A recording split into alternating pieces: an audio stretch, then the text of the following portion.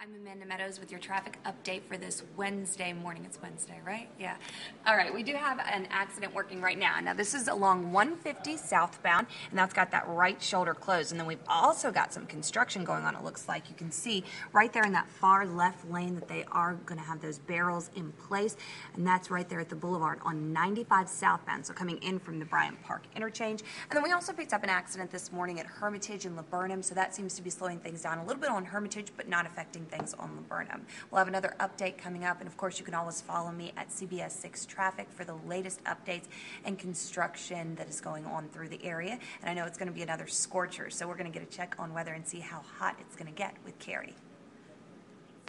For today, we are still going to be in for another record-tying hot day as a result of this area of high pressure, but some relief is going to come over the next several days in the form of this cool front, which is going to approach the Commonwealth late today. Ahead of it, we could see some scattered showers and strong to potentially severe thunderstorms. Those would affect the metro area between about 7 p.m.